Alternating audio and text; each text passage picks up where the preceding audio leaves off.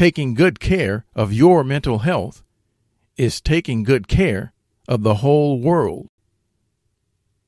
And that is the thought for today.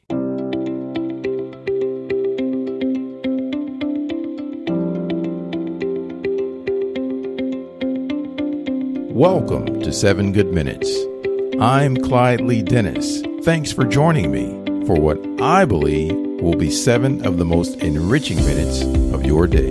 In today's episode of 7 Good Minutes, we learn about how life in the modern world is affecting your mental health. Enjoy. The modern world is wonderful in many ways. Dentistry is good, cars are reliable, we can so easily keep in touch from Mexico with our grandmother in Scotland.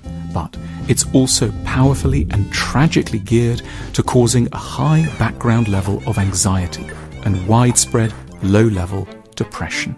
There are 6 particular features of modernity that have this psychologically disturbing effect. Each one has a potential cure, which we will only collectively put into action when we know more about the disease in question.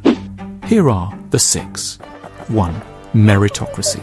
Our societies tell us that everyone is free to make it if they have the talent and energy.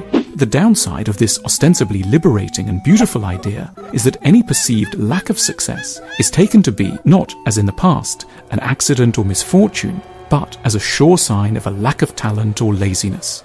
If those at the top deserve all their success, then those at the bottom must surely deserve all their failure. A society that thinks of itself as meritocratic turns poverty from a problem to evidence of damnation, and those who have failed from unfortunates to losers. The cure is a strong, culturally endorsed belief in 2 big ideas.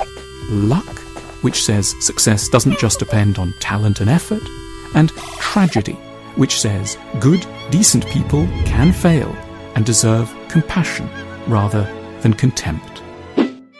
2. Individualism. An individualistic society preaches that the individual and their achievements are everything, and that everyone is capable of a special destiny. It's not the community that matters, the group is for no-hopers. To be ordinary is regarded as a curse. The result is that the very thing that most of us will end up being, statistically speaking, is associated with freakish failure.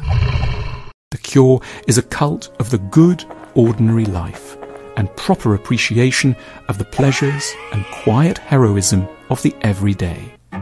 3. Secularism. Secular societies cease to believe in anything that is bigger than or beyond themselves. Religions used to perform the useful service of keeping our petty ways and status battles in perspective. But now there is nothing to awe or relativize humans whose triumphs and mishaps end up feeling like the be-all and end-all. A cure would involve regularly using sources of transcendence to generate a benign, relativizing perspective on our personal sorrows.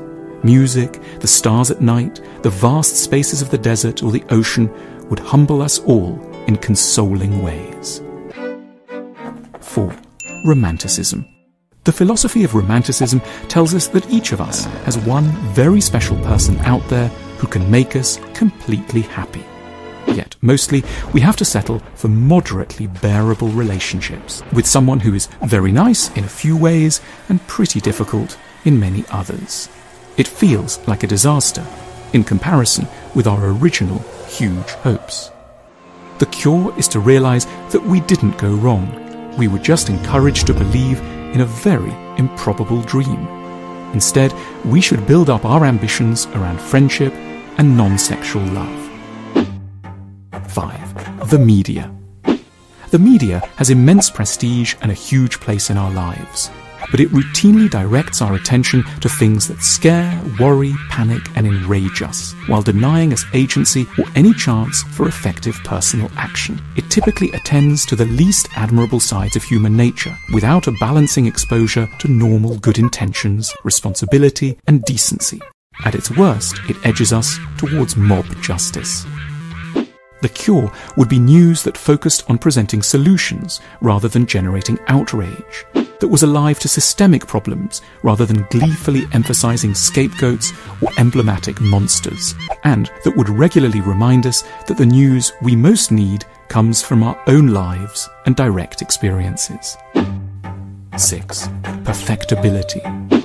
Modern societies stress that it is within our remit to be profoundly content, sane, and accomplished. As a result, we end up loathing ourselves, feeling weak, and sensing that we've wasted our lives.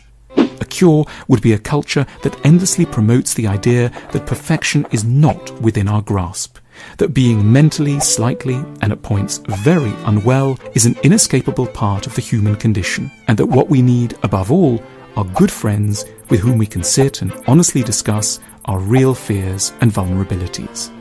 The forces of psychological distress in our world are currently much wealthier and more active than the needed cures. We deserve tender pity for the price we have to pay for being born in modern times.